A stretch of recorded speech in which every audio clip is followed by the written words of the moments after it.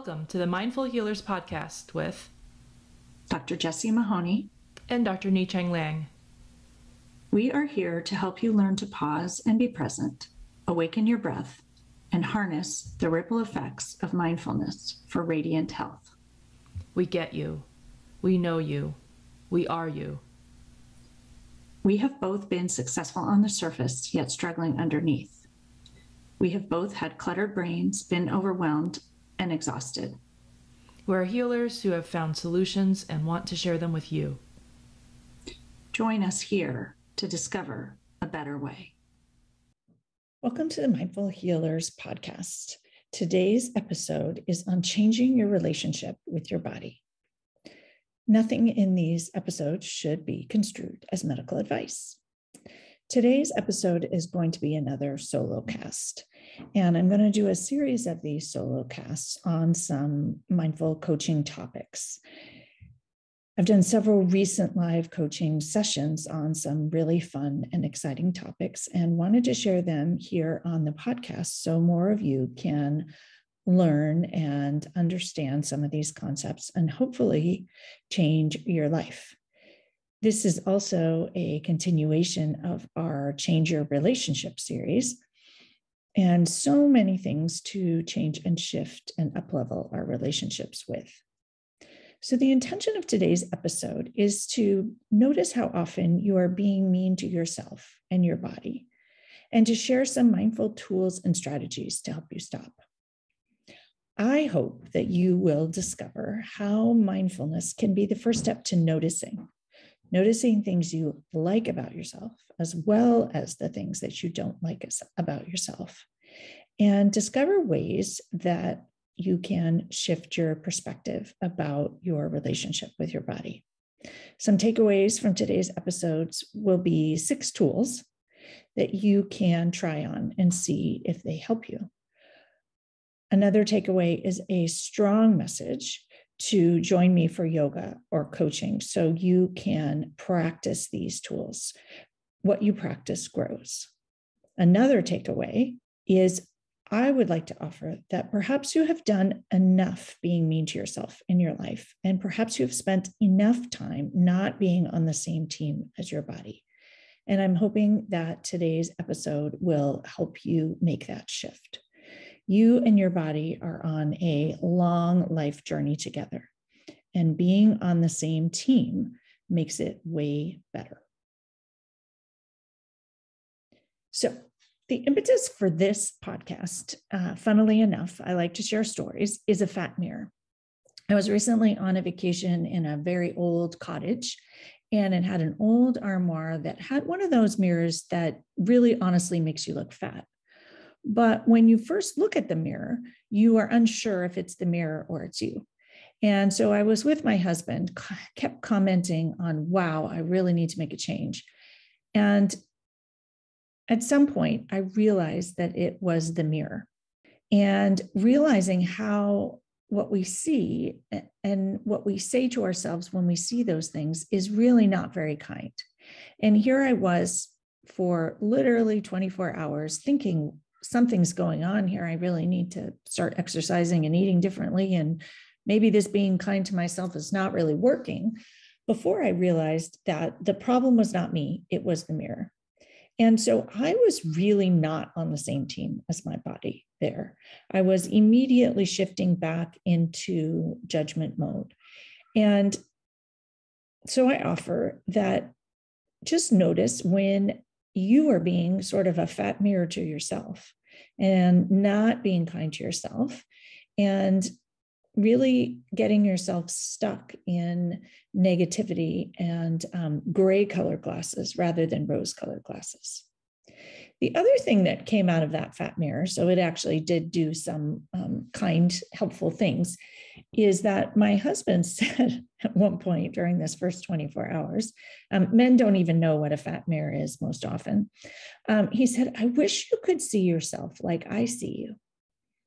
And this comment really struck me. And I would ask you to ask yourself the same question. What if you could see yourself the way others saw you?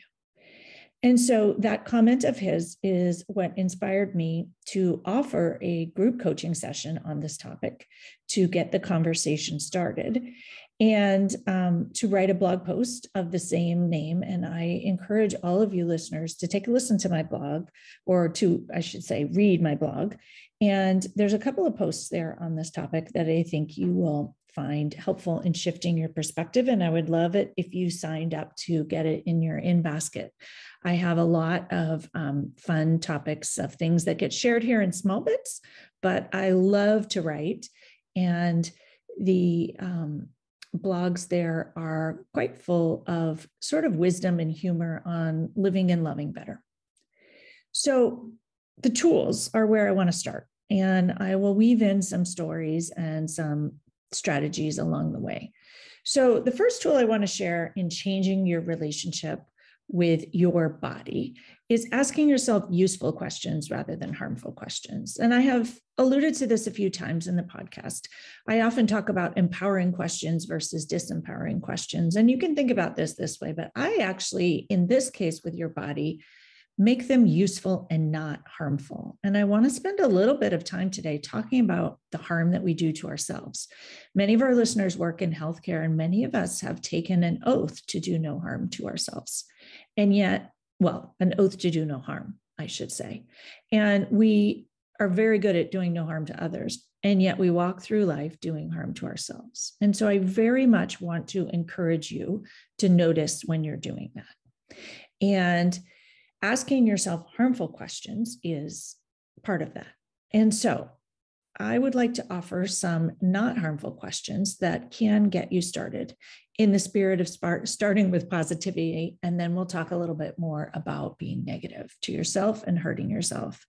So I often teach in yoga, positive body image and finding things about your body that you like. And so the first question I would ask is, can you pause and close your eyes and bring perhaps a hand to heart and ask yourself, is there a body part of yours that you love? If it's hard to come up with one, a few things to help you are to think about things that you do well. Think about things that you don't dislike.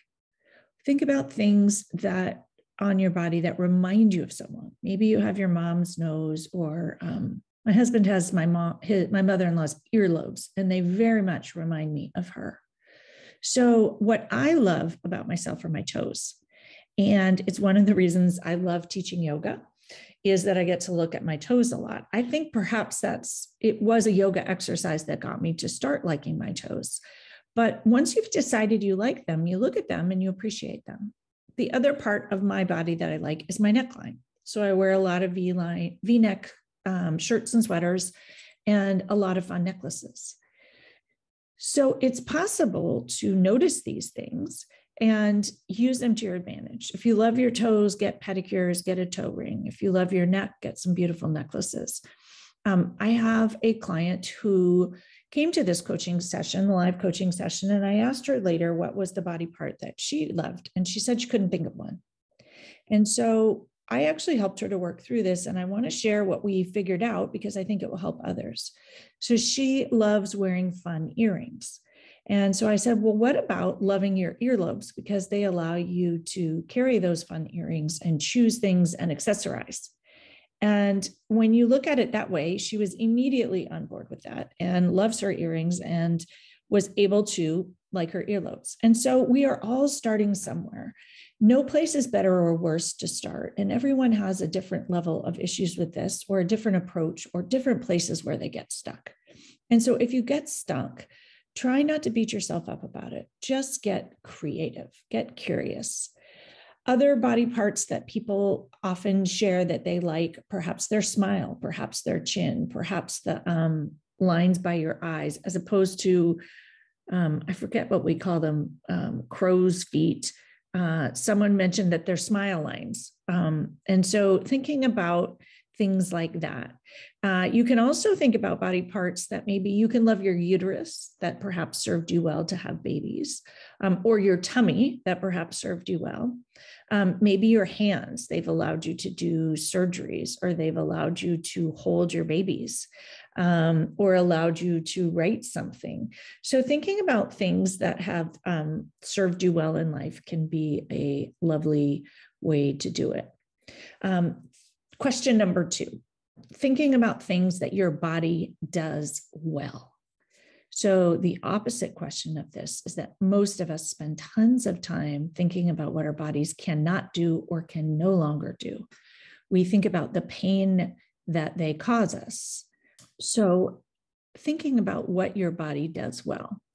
And this isn't Pollyanna. It actually really helps. And I will be vulnerable here and say that I've had quite a few surgeries over the years. I've had some totally unexpected medical problems.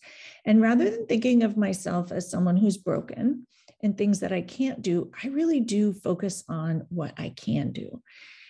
As a result of these surgeries, I actually had quite a bit of chronic pain for a while, and I was very focused on the pain and how it impacted my life and all the things that I could no longer do with my right hand that I very much enjoyed doing. I used to do a lot of circumcisions, and I was quite good at them as a pediatrician. And after my surgery, I had damage to the brachial plexus, and I could no longer do them. And I also used to be a competitive tennis player in college, and I can no longer do overhand sports with my arm because of my surgery and some scar tissue.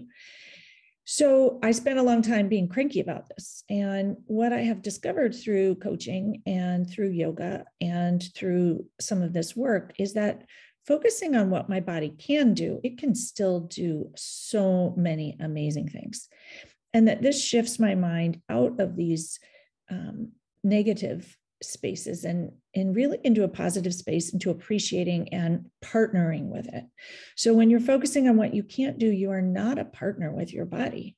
And this makes everything harder. And so since you and your body are always on this journey together, and one of the things about mindfulness is bringing mind and body together. Yoga is bringing mind and body together. And so really sinking into this idea that you're on the same team. What do you do well? So my list is that, I teach yoga. I can do yoga. I can cook. I can drive. I can hold babies. I can type. I notice when I can carry things. I notice when I can hike on a trail. I notice the beautiful flowers that I see. And I have an incredible nose. I can smell good and bad smells, but my nose and my sense of smell is incredibly good. And so, again, focusing on funny things like that about yourself, appreciate these unique things that you can do and that you're good at, rather than these stories in your mind about things you don't do. I have always thought since I was a little girl that I wasn't a good artist. I have a brother who's an incredible artist and was very naturally talented at it. And so I have always said, I can't draw. And so this did not serve me well. Drawing is not my strong suit. I will add that, but thinking kindly about myself and thinking about, I'm beautiful at arranging flowers, for example, something I truly love. I love taking photographs of nature, something I love. And so these are things that my hands can do that are different than drawing, and focusing on those. So the next question I would have you ask, and I do find that, as I mentioned in the first question, doing hand to heart, placing a hand on your heart, placing a hand atop, to really connect into yourself as you think about these questions can be really a powerful tool, especially when you have a lot of negative habitual thought patterns about yourself. So the next question I would ask is, what is one thing about yourself that you would not change? Could it be your humor, your determination, your laugh, your love of sunflowers, babies, walking on the beach in the morning, something that you love about yourself that you would not change? And you can think about it now, you can think about it later. During the mindful moment, we will spend a little bit of time reflecting mindfully on these questions. And so you can go back to that later as well. The second strategy to change your relationship with your body is to focus on the journey that you and your body have been on. And this is another one that we will incorporate into our mindful moment at the end of our podcast. And I do want to remind all of you that at the end of every one of these Mindful Healers podcasts, we offer as a gift a 3 to 10 minute mindful meditation or mindfulness exercise for you to enjoy. And so if you haven't had a chance to check those out, go back and listen. You can also find many of them on my YouTube channel if you just want to do the mindful moments. And I strongly encourage you to try them. A little bit of mindfulness practice. So the journey that you and your body have been on. And I want to introduce this tool as telling a story about it as well. So this tool I taught in the mindful coaching live group session. And at that session, a cardiologist attended. And the very next day, she had an 80-year-old woman in her clinic who wasn't doing well and needed some oxygen. And this woman was incredibly frustrated and mad at herself. And the cardiologist shared this tool with her. And she found it so helpful. It eased her journey and really connected them in a powerful and meaningful way. And so I also want to offer that many of the things we share in this podcast, share with your patients, share with your family, share with your friends, suggest that they listen. There's so many good nuggets here. Whether you choose to pursue more coaching, choose to pursue a mindfulness practice, or choose to join me for yoga, there are so many good nuggets that people of all ages and people of all backgrounds and all careers can benefit from. Our intention is mindful healing, and that is relevant to everyone. Though we do tailor most of our content to those who are healers, we all need mindful healing. And so this tool of thinking about the journey that you and your body have been on is an incredible tool for mindful healing. So I offer the opportunity, once again, if you're not driving, to do hand to heart and close your eyes. If you're driving, you just listen or not in a safe spot in which to do that. So think about the journey that you and your body have been on in this life. All the places that you have been from the time of being a tiny, small human, all the things that you have learned to do. Walk, talk, ride a bike, swim. Perhaps you have a special talent, draw pictures, take photographs, do yoga, play tennis, whatever it might be. All the things that you have learned and done together. All the places that you have traveled together. The mountains you have climbed together.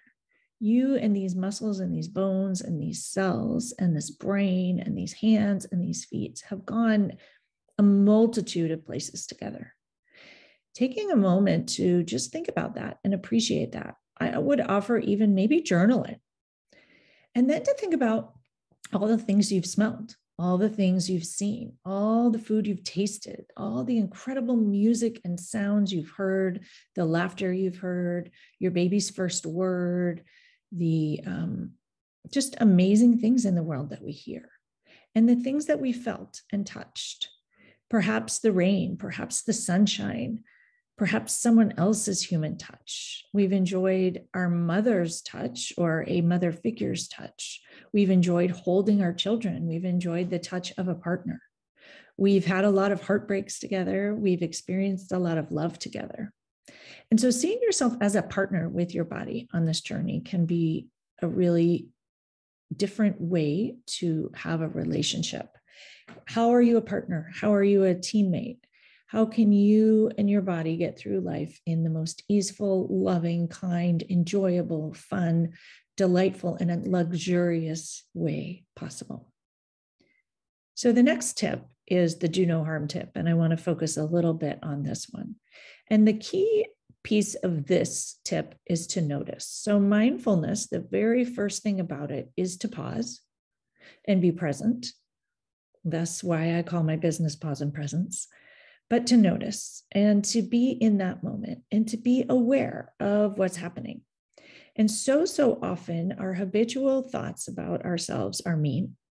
We judge ourselves, we push ourselves, and we don't listen. And so pausing and stopping to notice how you are mean to yourself. We are often mean to ourselves about being mean to ourselves also.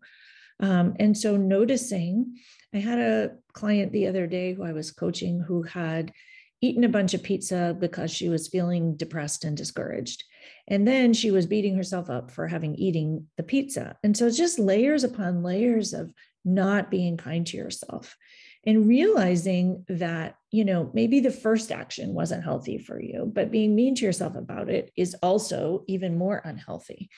And when we are mean, we create stress and we release cortisol, which is not healthy for us. So before you switch to being kind to yourself, showing yourself compassion and being loving, the very first step is just to notice how often you're mean to yourself. And that was really what the fat mirror showed me in this sort of funny way, that I was immediately okay with shifting back into being mean to myself, even after having done all of this work. And so the key and the skill is to notice and to be able to switch out of it more quickly. We all fall back into old habits, but what you learn through the work of mindfulness and coaching is to spot it and to shift it and to pivot more easily and more quickly. So noticing the meanness and remembering that you don't have to shift right away. The first step is noticing, then being perhaps neutral or accepting, then being kind, then being compassionate, and then ultimately getting to self-love. And we'll get there at some point, but we do not have to start there. It is a progress and a process and a long continuum. There's plenty of time. So the next tip is addressing that continuum and that we all have to pass through neutral. So we don't have to shift from being mean to ourselves to being kind. We don't have to shift from thinking that I look terrible and fat and ugly and old to, oh my gosh, I'm so gorgeous. We have to pass through neutral. And so coming up with some neutral statements are really helpful. And so they may seem a low bar, but you have to believe these statements and you have to really embody them and accept them. And so I look okay for my age. I look good for a doc who's been working through a pandemic. I look pretty good or above average for a mom of 3 kids. I am able to do a lot of things for someone who has had 4 surgeries. And so when I think about it that way, I immediately feel hopeful and inspired and just much more kind and gentle to myself. And so you don't have to decide you look great and you don't have to love yourself immediately. And maybe, again, that sounds low bar, but I think for many, many people I know, we have to start somewhere. And when you start saying these things to yourself, you really do honestly, truly believe them. They sink in, and then you are developing a different relationship with yourself. You're nudging it 1 degree by 1 degree by 1 degree. And all of that cumulatively, if you think about a GPS, gets you to a very different place within a pretty short amount of time. 1 day by day by day by day. And 365 days later, you're someone completely different. So tip number 5 is the gift that my husband offered. See yourself as someone else sees you. So I have started to think when I look in the mirror, what does my husband see? What do my children see? What do my parents see? What do my patients see? What do my friends see? What do my yoga students see? What do my coaching clients see? Almost none of them think negative things when they look at you. In fact, most of them find things that they wish that they had, or they're jealous, or that they love about you. And so I offer that. What do they see? And I want to offer this thought. The biggest gift you can give yourself is to love yourself the way you wish someone else did. So in relationship coaching, most of us want someone else to love us, bring us flowers, show us love, to make us feel good. And what you learn through relationship coaching is that your job is really to do it for yourself. And you learn why. And I strongly encourage you to all engage in coaching. It is an absolute game changer for a life better lived. But the short version is stop waiting for someone else to do it and do it for yourself. And so when we want someone else to love us, love yourself. Love things about yourself. Give yourself hugs. In yoga, we often do a self-hugging practice, just wrapping your arms around and giving yourself a hug. Hand to heart is another thing you can do to give yourself physical touch. There's a lot of evidence that physical touch is incredibly good for your health, whether it comes from someone else or yourself. When you do hand to heart and you press into that heart space, you release oxytocin, which is a feel-good hormone. Enjoy it. It also decreases cortisol levels in your saliva. And so spend some time hand to heart. Spend some time giving yourself a brief hug. Spend some time, even hands. We do hands to heart center in yoga. Rub your palms together. Notice how good it feels. Notice each finger pad rubbing against each other. I share those cues a lot in yoga, and it's very purposeful and intentional. So stop waiting for someone else and give yourself this gift of loving yourself the way you wish someone else did. So my last tip is to have fun. And this topic is often a very emotional, stressful, and triggering topic for a lot of people. And so is there a way you can have fun with it? Those of you who coach with me know that I love fun words. And so I was working with a client on this, trying to find a way to think about herself that was fun. And the word I came up with was voluptuous.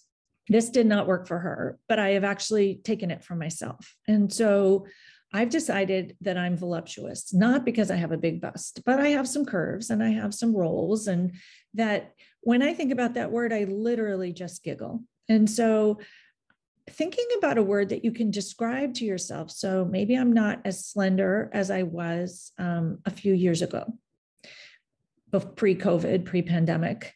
Maybe I'm not as in shape as I was a few years ago. I have shifted a bit during the last few years in terms of how I care for myself and what I do.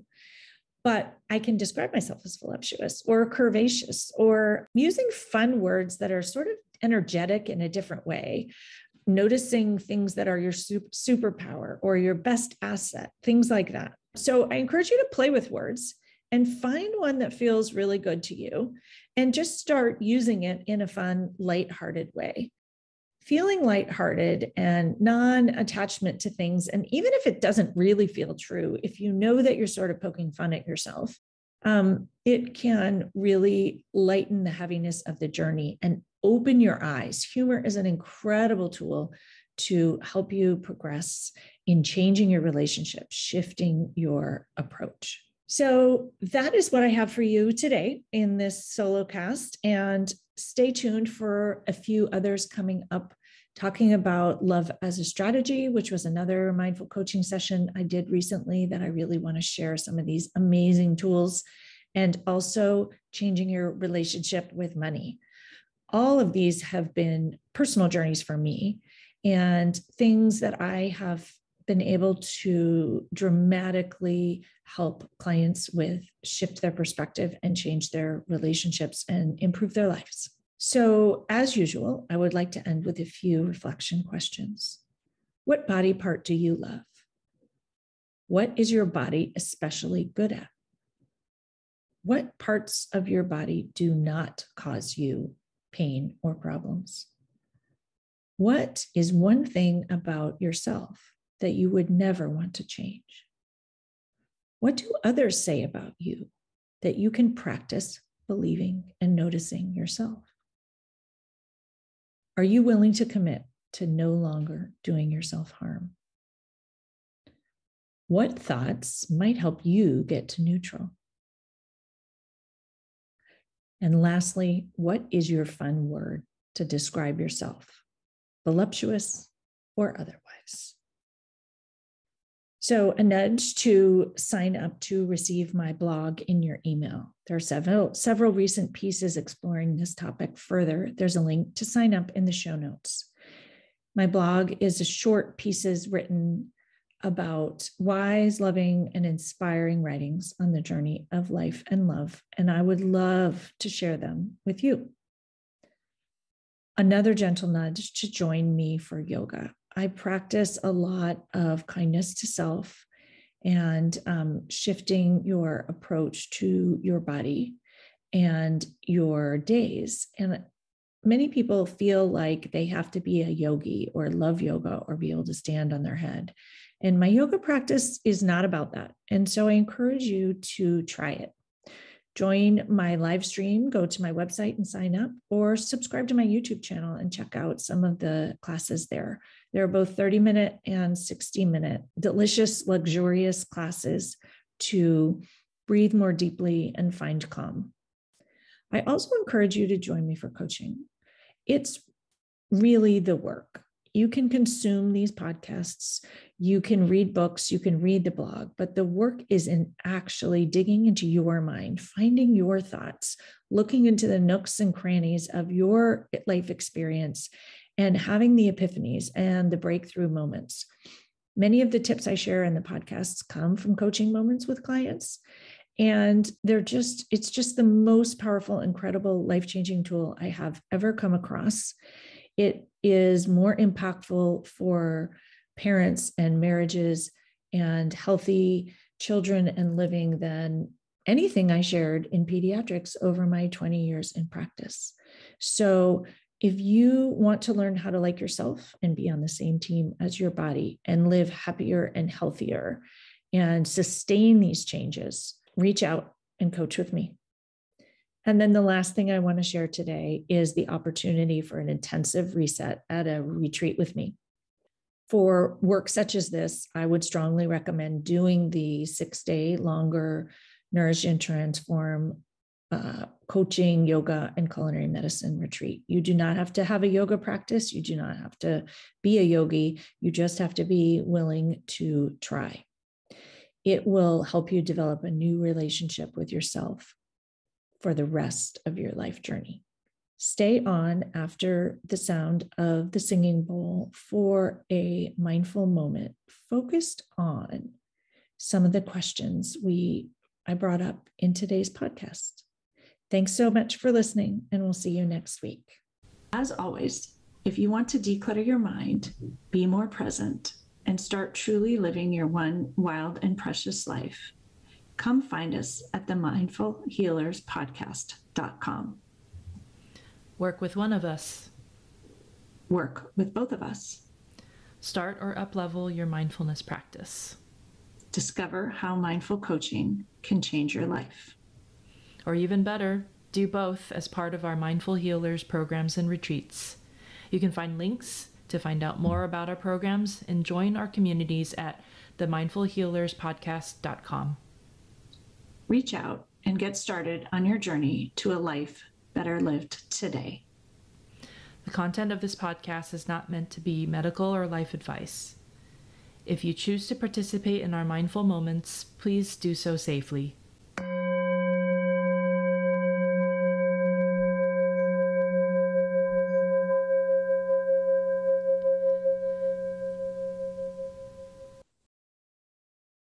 Welcome to today's mindful moment.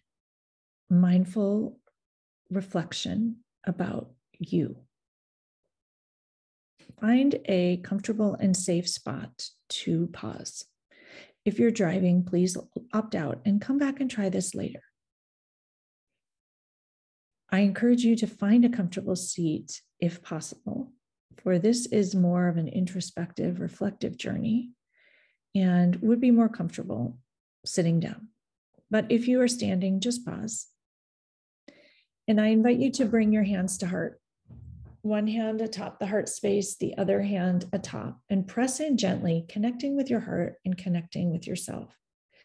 If you're comfortable, close your eyes gently. If it's not comfortable for you to close your eyes, a light, soft, loose gaze several feet in front of you.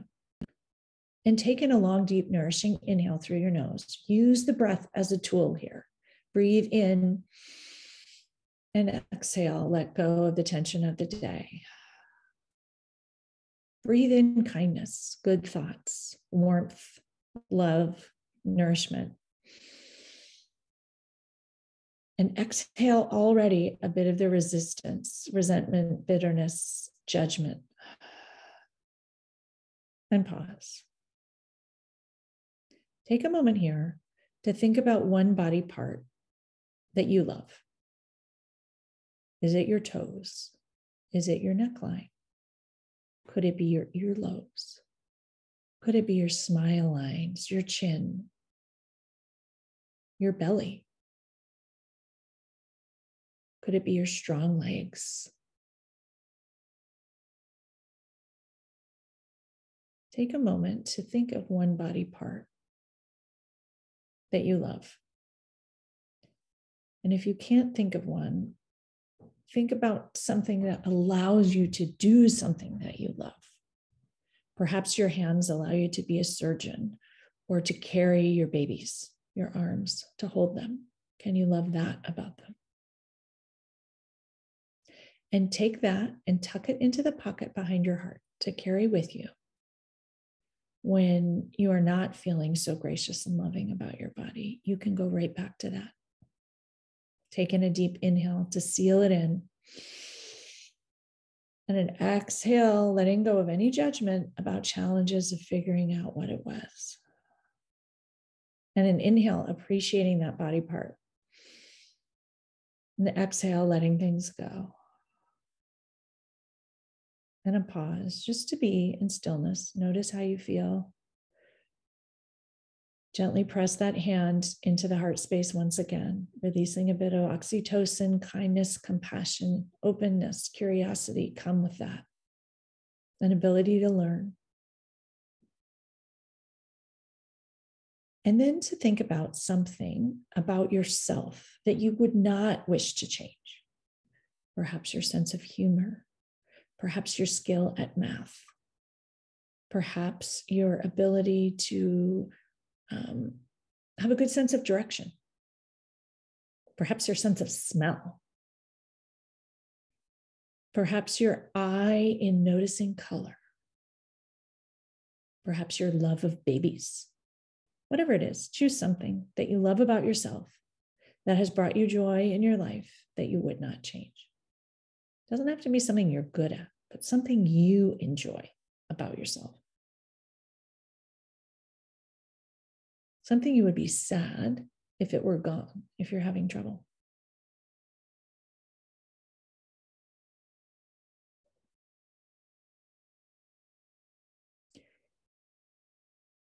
Taking in a deep inhale, sealing that in. Tucking it behind your heart with intention, and an exhale, release. And a pause.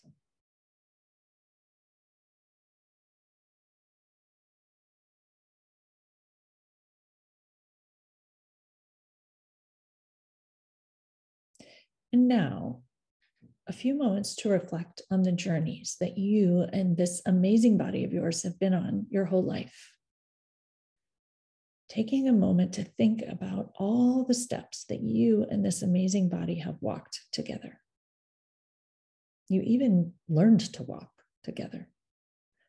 All the countries you've walked in, the cities you've explored, the classes you've walked to, the trails and hikes, the mountains you've walked on, the beaches and the sand you've walked on. Taking a moment to appreciate the feet and where they have taken you.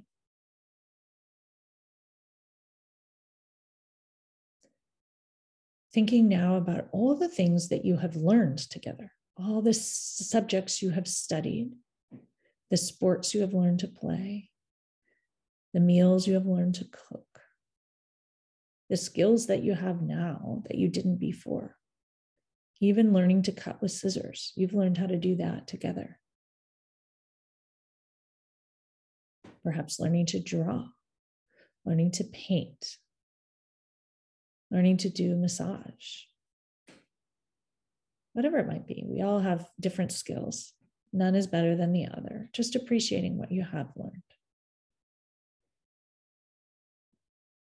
And then thinking about all the places you've traveled together, you and this body. All the airplanes you have been on together.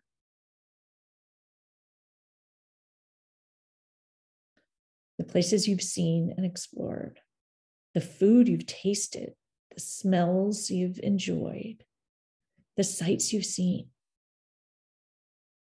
the sounds you've heard, whether it be nature, birds, music, the laughter of children.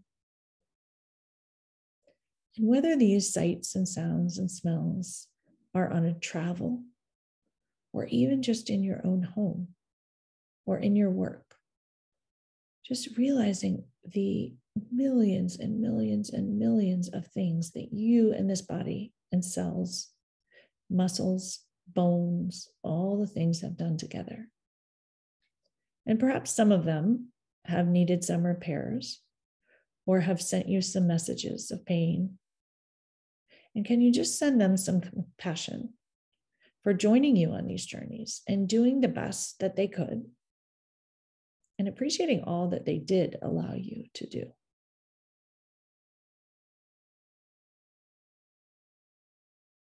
Taking in a long, deep inhale, sealing in just some of those journeys, knowing that there's so much more if you choose to come back and repeat this reflection and see on different days, what might you remember? Huge exhale.